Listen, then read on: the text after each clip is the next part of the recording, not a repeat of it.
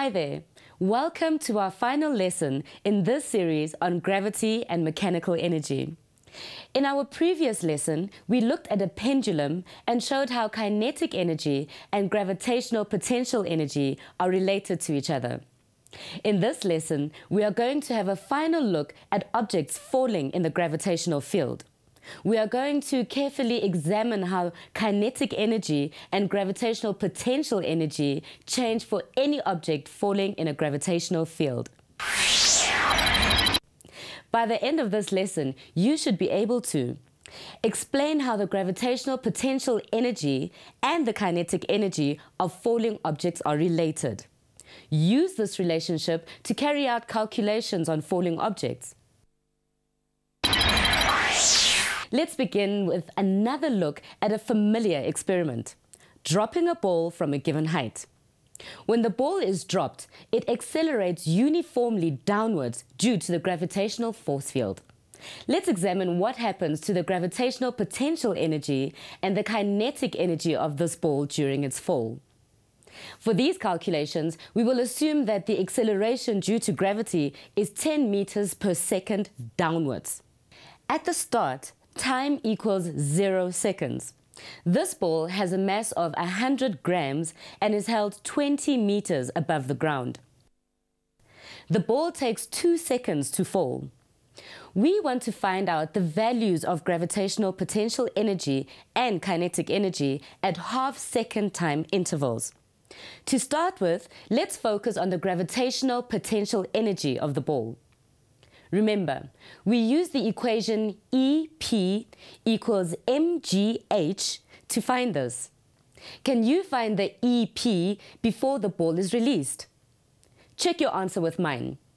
At the start, the ball has a gravitational potential energy of 0,1 times 10 times 20, which gives me an answer of 20 joules.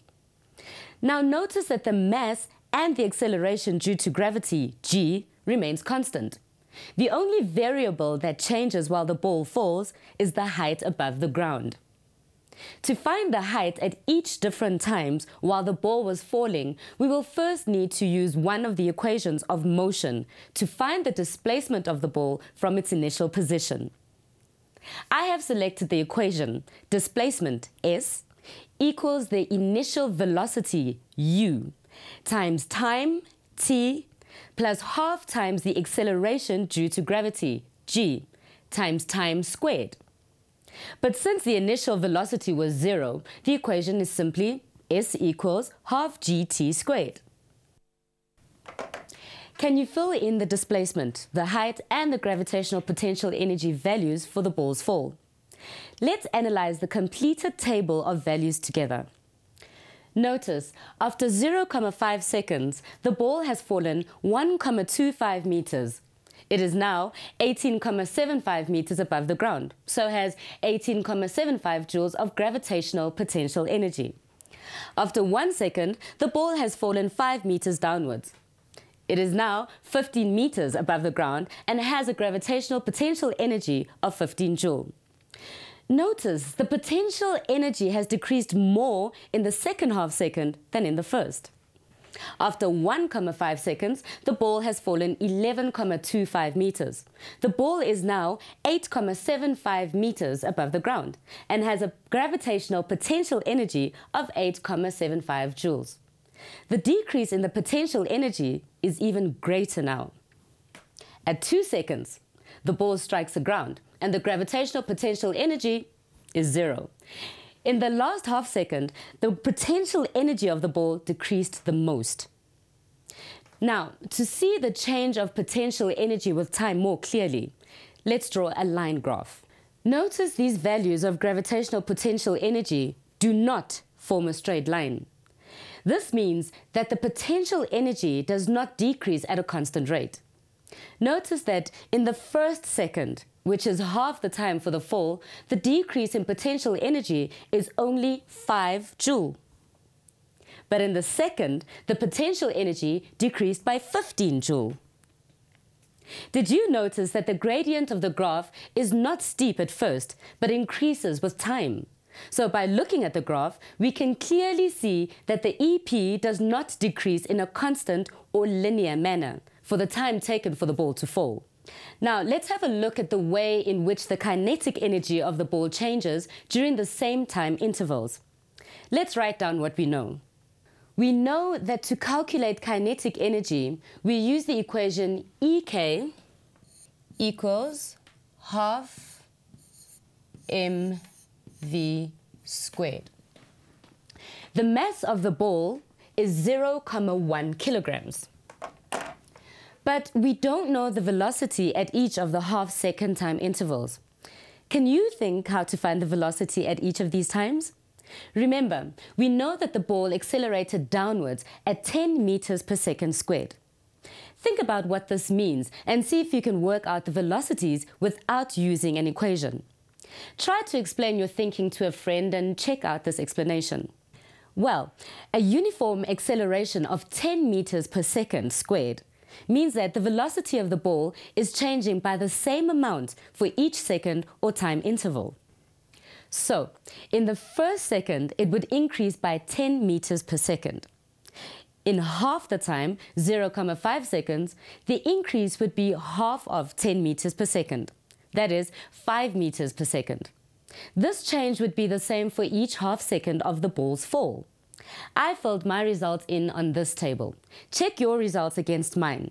Starting from 0, the velocity of the ball would increase by 5 to 5 meters per second after 0,5 seconds, and then increase by 5 again to be 10 meters per second at 1 second.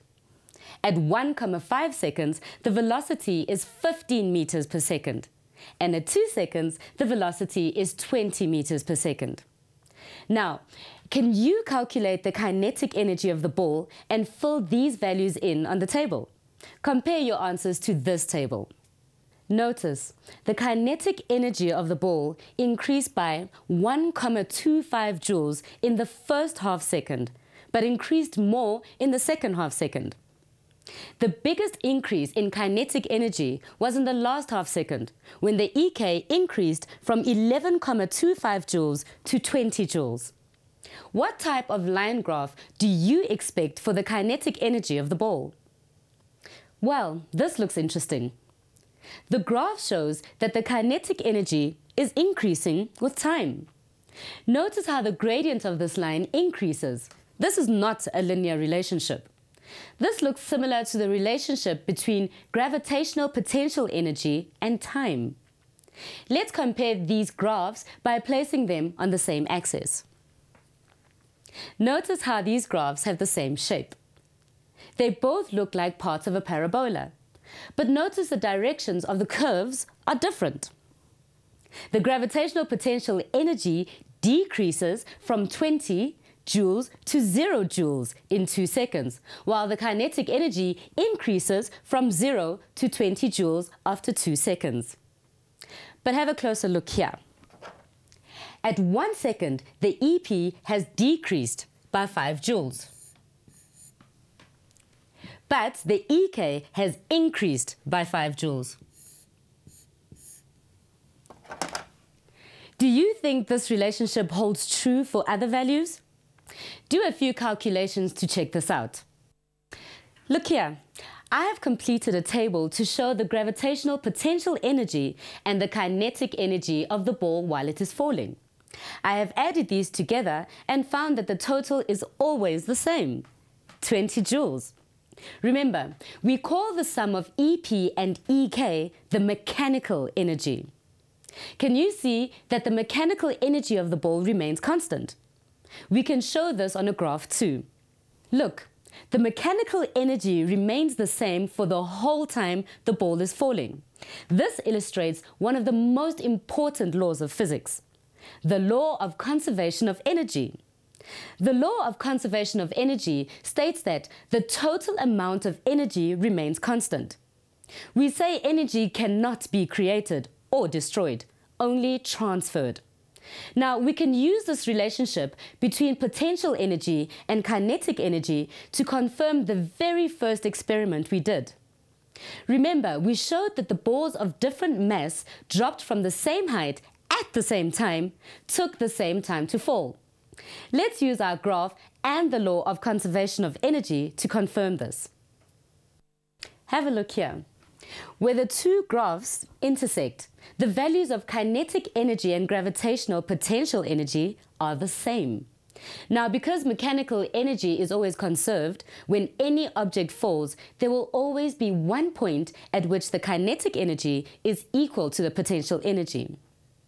Let's say the mass of an object is m. So we can write the expression for gravitational potential energy for the object as EP equals mgh.